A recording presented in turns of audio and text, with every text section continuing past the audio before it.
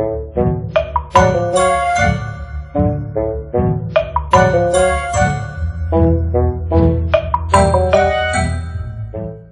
everybody, welcome to the Greasy Fork by Patrinomicon Productions. My name is Patrick. Today we are going to be doing stuffed pork loin chops with a creamy mushroom sauce. Okay, so we're going to start on the sauce. Now, first thing I recommend, set your burner on the lowest setting. If you have this too hot, you try to cook this too quickly, you will burn it. We have our whipped cream cheese. This has been heated up in the microwave for about a minute to soften it and make it easier to come out of the container and to make it melt down quicker. We have a cup of heavy whipping cream. Okay. And we're also going to add a cup of half and half. Okay. Now the half and half is going to add a few carbs to it. Now, next thing, we have half a stick of melted butter. Now this is real salted butter. I do not use margarine. 1 teaspoon of garlic salt. I do prefer fresh herbs, but honestly, it's a lot of headache. I may set up an herb garden in here at some point, but for now, I'm perfectly content with this. So we're going to go with about a teaspoon of parsley. Will be a tablespoon of garlic. You will find, as you watch my show, I use garlic in just about everything. But the only thing I don't put garlic in is cereal and ice cream. Alright, so basically what you want to do is leave this on the lowest heat setting. You're going to come back and check on this about every 10 minutes. 10 minutes, whisk it. 10 minutes, whisk it. 10 minutes, whisk it. And then we'll come back to it. We'll add the mushrooms in there, and then we'll be able to set it aside to go on the pork chops. So it started to melt down a little bit. Whisk that up. Break it up some. Again, don't get in the rush with this. It's probably going to take a total of 30 to 40 minutes to get it to the consistency that you want. And we'll come back and check on it in 10 minutes. Probably about 2 more rotations. 10 minutes whisk, 10 minutes whisk. That bad boy will be ready. That looks so good. That is just about ready. 10 more minutes, whisk it one more time. That's perfect. That is perfect. Can't help myself. I gotta taste it. That is amazing. Oh my gosh. That is wonderful. Okay, so now we have our mushrooms here. This is 4 of these little 6.5 ounce cans of mushrooms.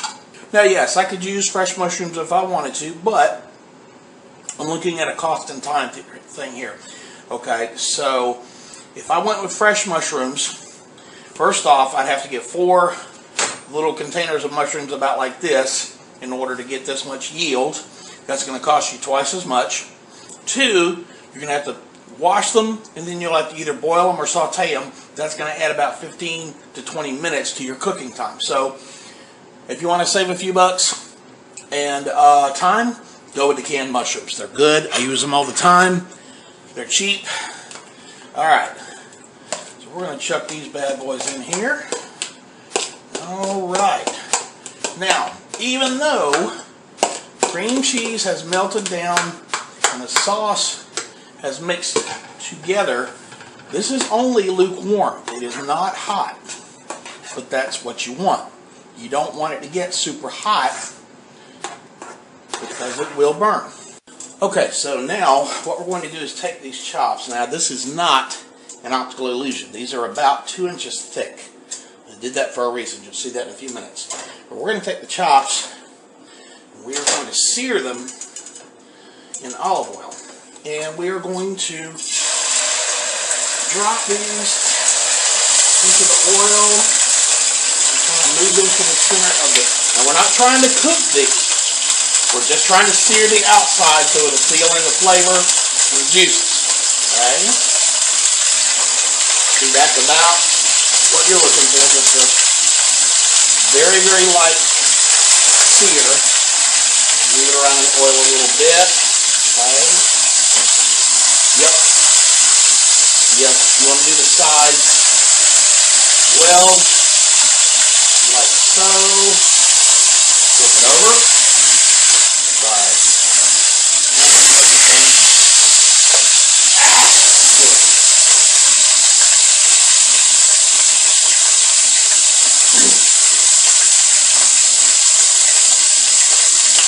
Okay. Hold the skin down into the oil like that. Sear it. Here we go. Ready? Yep.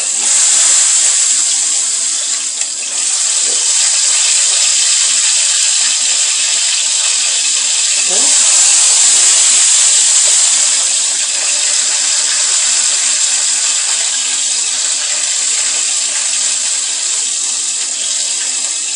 All right. Nope. Not cut yet. Yep, there we go. Okay. So, what you want to do, set those aside and let them cool about 10 minutes because we're going to handle these again and so that we can butterfly them. These chops are going to be stuffed with a seasoned spinach. Pour spinach into frozen spinach is going to have a little bit too much water in it, so what we're going to do is we're just going to kind of pull it up into a ball here and kind of just squeeze a little bit of the water out and pour it out. Okay, there we go, that should work. So this is pretty simple. We are going to add 2 tablespoons of garlic. Okay. And a pouch of onion soup mix. So, now, just in case you're not aware of this, onion soup mix is going to be mostly sodium. You're not going to need to use any other salt in this recipe. There's plenty of salt in the sauce, plenty of salt in the spinach. We want to let the spinach sit for about 10 minutes so that the onions in the onion soup mix will soak up some of the water. We'll take our fillet knife here and we are going to butterfly our chops. So you just want to cut right down the center, like so.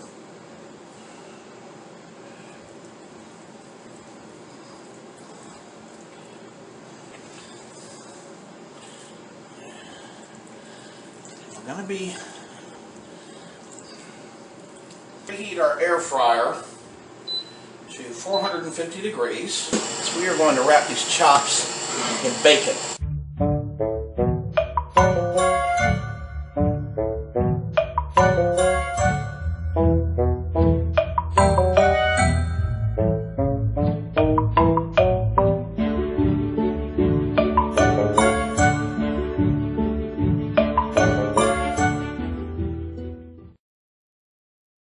Close this up, and there you go. Let that cook for 10 minutes. Holy wow! Alright, let's see how we're. Ooh, look a here, look a here. Woo! So I went ahead and switched off our air fryer. These are done.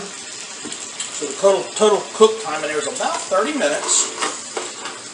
Go ahead and pull these out. Okay, so I've transferred the sauce into the bowl. Now you'll note this looks like a lot less than what it was in the pot. The reason for that is You only need about 2 cups of sauce for this recipe. The rest of that sauce I have packed up into a container and put in the freezer to save to go with our next recipe, which is going to be a seafood bisque. This looks incredible. Just kind of pour sauce over this. So this will yield 2 meals for me. Cut us a chunk from the end. A little bit of the bacon. I'm going to get some of the spinach out of here too. So a little spinach, a little bit of mushroom. Yeah, I know that's not good manners using your fingers, but I don't care. Bacon, pork chop. Let's see how this turned out. Oh my Lord. Oh wow. Dude, I have died and gone to heaven. That is incredible. That is so awesome.